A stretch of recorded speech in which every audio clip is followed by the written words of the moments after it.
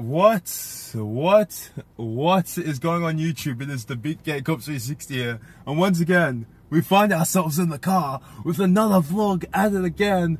So anyway, once again I'm doing another one of these because, like, I don't know, I'm still thinking there's a lot of shit going on. Some fucking company came at me and you're like, "Oi, you want to review some of our routers and shit?" Came out of nowhere. I don't know where this is coming from, but you know, I'll talk about that later. Getting into it, so obviously Ryzen had its launch, or in other words, the reviews for the Ryzen series of CPUs, Ryzen 7, came out a few days ago, and of course, it came out to quite a bit of controversy. Now, you see, the thing is, the Ryzen 7 CPUs perform well. I mean, it's trading blows with the 6900K, the 1800X, sorry, in that matter. It's trading blows with the 6900K in workstation-based scenarios such as rendering and coding and whatnot. I mean, the CPU performs really well, and I'm glad to see it. I mean, even the 1700 and the 1700X, both low clocked, but the 1700 at 3 GHz and it boosts to 3.7. The 1700X at 3.4, boosts to 3.8. Even those CPUs are performing very well. They are competing with Intel's $1,000 part. However, despite all of that, guys, despite all of that, it was all overshadowed by Ryzen's inconsistent and unusual gaming performance. Now, guys, let's be clear for a second, right? The gaming performance of Ryzen 7 right now, like, it's not very good. Now, of course, I wasn't expecting it to be competing with the 7700K. That would be stupid. The 7700K is pretty much Intel's bread and butter gaming chip. It clocks so high, the single-threaded performance is pretty much unbeatable. Like, it's really good. And of course, it overclocks well. But the thing is, the Ryzen 7 series of CPUs aren't performing where they should be. The 1800X is trading blows with the 6900K in single-threaded performance and in multi-threaded performance. So in reality, it should be doing the exact same thing in gaming. However, you see, this is where everything is like kind of screwed up. AMD is obviously running into some issues with, for one, someone's been saying that Ryzen actually runs better on Windows 7, which is very ironic given Windows 7 is actually completely supported by Ryzen, or AMD says that, you know, Windows 10 is really the only native support it has. But, like, yeah, it's very interesting to see. And on top of it performing better on Windows 7, of course, what I just said is courtesy of, I think, a non-tech user called the Stilt or the Stilt, some shit like that. He pretty much went in, he got Ryzen on Windows 7 and he benchmarked, and he had much better minimums on Windows 7, and he had higher average frame rates as well. So that in itself is an issue. And of course, SMT, when SMT is disabled on Windows 10, I'm not really sure about Windows 7, but at least on Windows 10, the frame rates are considerably better, which is, or not considerably, they are better. On average, they turn out to be better. So that's another issue. Obviously, Windows 10 is not really treating Ryzen's extra threads, or 8 cores, 16 threads, properly, and there is a clear issue there. Some people are talking about some shit to do with the Windows 10 scheduler and not working properly. I don't really know much about that. I'm not really the type of guy that really knows a lot about that, and I'm still learning, so I'm not going to talk shit out of my ass. I'm not going to be like, yeah, the scheduler, blah, blah, blah, blah, blah. I don't really know much about it, but if you guys do know something about it, that is apparently part of the issue.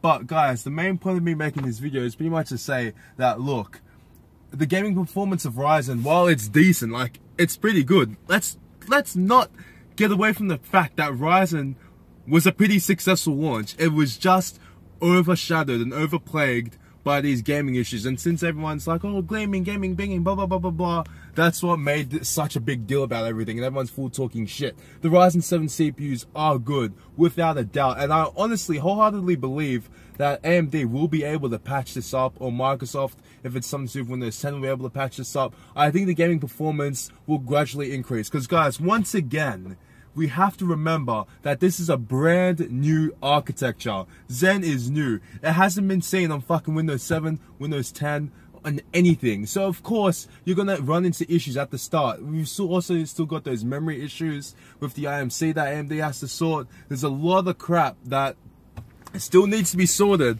and I hope will get sorted. Don't forget, guys, Intel's X99 platform had its own issues on launch. Every single architecture or new arc has issues on launch. Every new platform, X99, I'm trying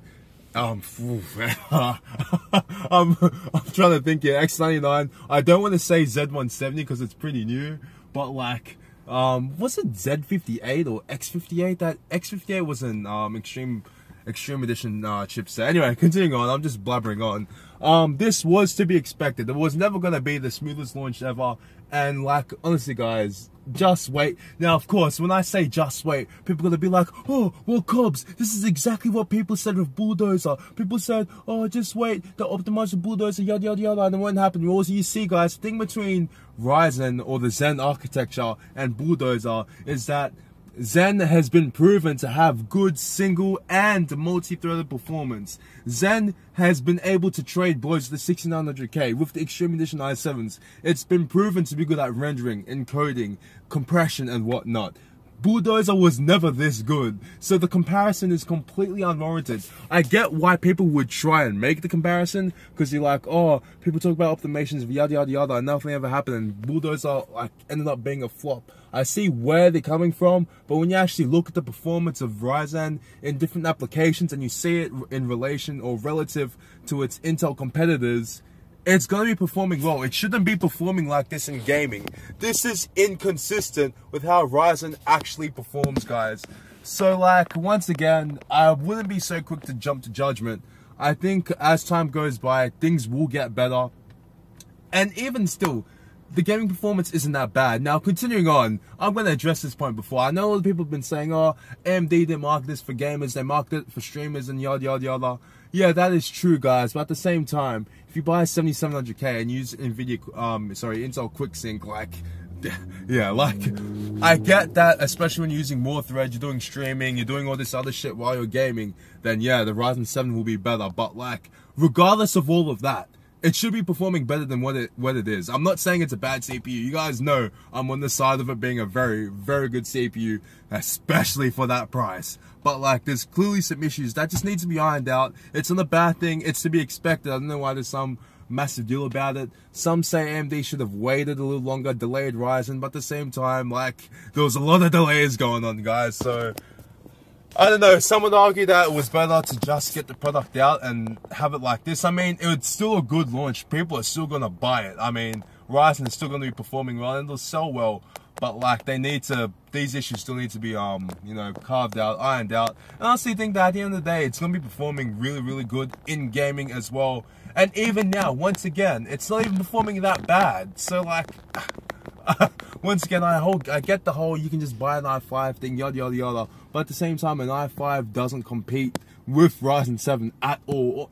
Even the 7700K gets destroyed by the 6900K and Ryzen 7 and all those workstation type tasks. So you can't just chuck that out the window and completely ignore it. Some people will say, oh, well, you can just use GPU acceleration. Well, GPU acceleration isn't actually everything. At the end of the day, the better CPU performance and the more cores and the more threads will help you, whether you're buying a 6900K or a fucking Ryzen 7 1700X or an 1800X. Otherwise, you could argue, what would be the point of buying a 6900K, yet let alone a 6950X at all? Just buy a 7700K and then use, what's it called, GPU acceleration. Well, no, there's obviously a market for these higher end chips. I think we're just so accustomed to Intel's heavy pricing that everyone is pretty much looking out to bag on AMD. Like, once again, these chips perform well. I don't see what the whole big deal is. I think things will get better for them.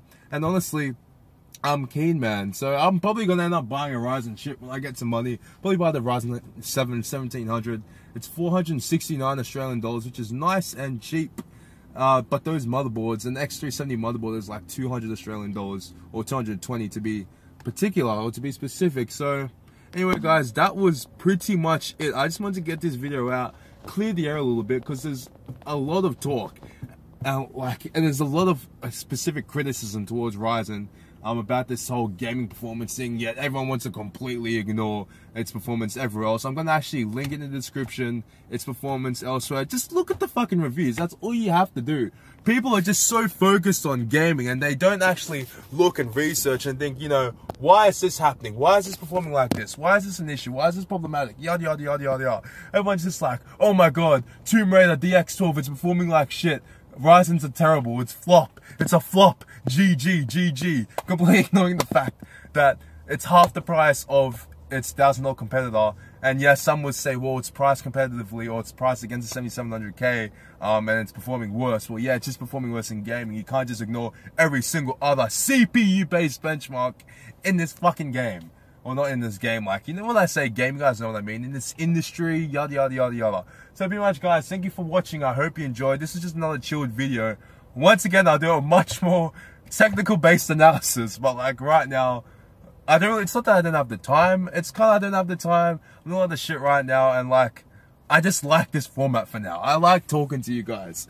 So pretty much, thank you for watching. I hope you enjoyed. Tell me what you think about this whole gaming thing, this whole Ryzen performance thing, these launch issues. Once again, I do know that Ryzen isn't consistently beating the 6900K. Of course it's not. But, like, it's trading blows with it. Of course, the 6900K, I believe, in the majority of workstation tasks, would still win. But Ryzen 7 is putting on a hell of a fight. And let's not forget, it's half the fucking price. So thank you guys for watching. I hope you enjoyed. And the Big K will see you later.